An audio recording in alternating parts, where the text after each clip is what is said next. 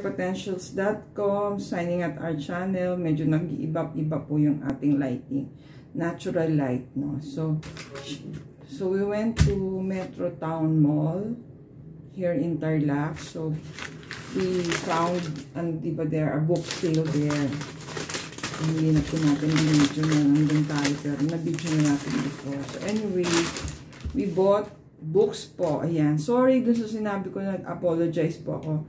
Nag-apologize lang po tayo kasi sobrang dami na po natin ng books, no? So, yun, we have to read them first bago po tayo bili ng bili. Kaya lang, when you see very affordable at saka on sale na books, hindi mo po mapigilan ng iyong sarili. So, this is our haul from Booksale, Metro Town Tarlac. So, ito po. Pathway to Purpose for Women. It's a personal journal. So, 25 pesos lang po. So, naghahanap tayo niyan sa ibang book sale. Very, nasa 200. But yun, I found this. It's only 25 pesos. So, kasi po yung writing skills natin, we have to practice our writing muscles. So, kaya, naghahanap po tayo ng mga journals na, ayan, may mga Bible verses na siya. Tapos, i-share mo your thoughts for the day. Very helpful po sa akin.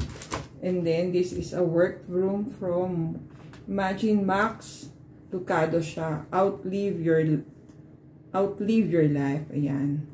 Discover how you can make a difference. 25 pesos din po, diba? Bakit hindi mo pa bibilin? And, last but not the least, kay Pastor Rick Warren. Ayan. Maganda din po yung mga articles ni Pastor Rick Warren that I read sa email ko. So, God's answer to life's difficult questions. So, sabi niya, yung mga session titles niya, How I Cope with Stress, How can I rebound for failures, How can I be confident in a crisis, How can I live above average, How can I overcome loneliness, How can I ever change. So, maganda po, di ba?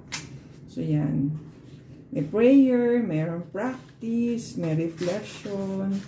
So, yan po. Yun din. Yung parang we need talaga a lot of flexing muscles para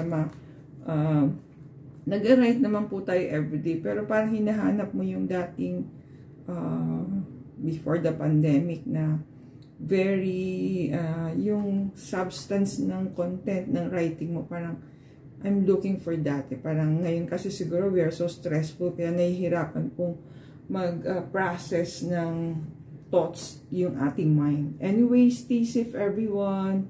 God bless you all. Thank you for watching. See you on our next video.